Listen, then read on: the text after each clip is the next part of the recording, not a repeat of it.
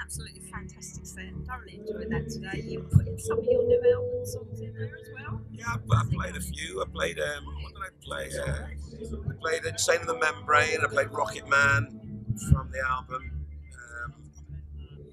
Yeah, I mean, you just feel what the crowd are. Yeah, it's trying. Brilliant in there. It was buzzing. You'd think it was like midnight. Yeah, well, it was like weird because like maybe I should have played later, but I can't play later because I'm filming tomorrow. So it's been great for me to play the afternoon, and you know I was worried because the sun was shining and that we wouldn't get that many people in, but we tore it apart. It was good. Really enjoyed it. The crowd seems to love it. Everyone was dancing and smiling, and that's what my job's about.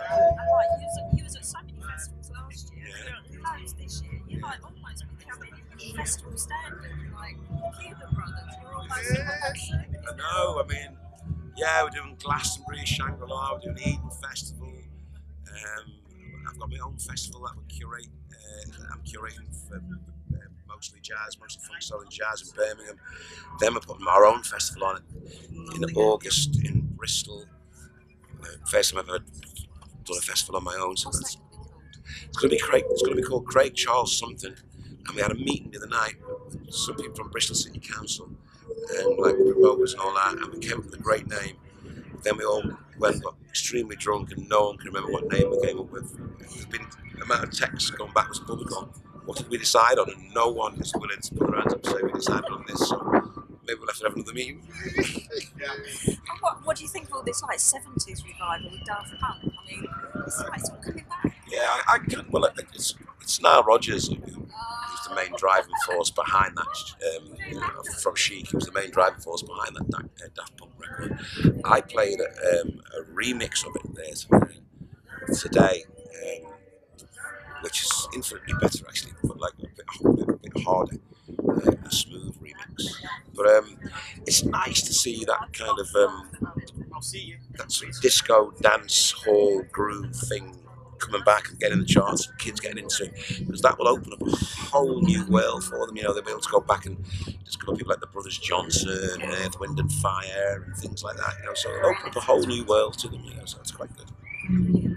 And how did you feel when the public got behind BBC Radio 6 music and sort of saved that station? It was one of the best things that ever happened, because like Radio 6 music has now gone on to become the station of the year, Sony station of the year, and it wouldn't have happened unless the general public said, no, actually, if you're going to lose something else, because this is what we want. Because like I think Six Music fulfills the BBC's remit in every way. A station like Six Music is the reason the BBC should exist, because it's informative, it's educational, it's entertaining, and you know, and it's full of passionate presenters who are into the music, who know about the music. They might be experts, they might be enthusiasts, but you can feel that over the radio. They're not just, you know, filling in between songs that we're not listening to, you know. So I'm really glad that they saved Six.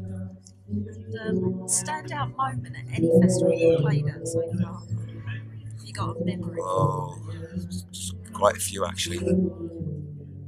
One of my best friends, Griff, was in one of those chemical toilets one time, and for a laugh, some of our friends wrapped a chain around it and towed it down. This is Glastonbury, towed it down the track. When we finally got him out of the toilet, he was brutal. It might be sick, but it's definitely my standout moment from any festival.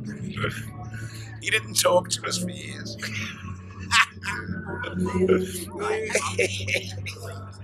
Okay, so when can we look forward to your festival? When is it going to be? It's going to be August. We haven't nailed the date on yet, but it's going to be kind of late August in Bristol.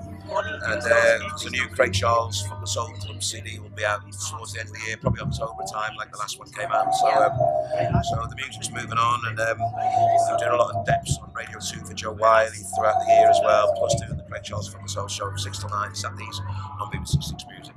Brilliant. Thank you so much for your time today, and thank you for your show. Loved it.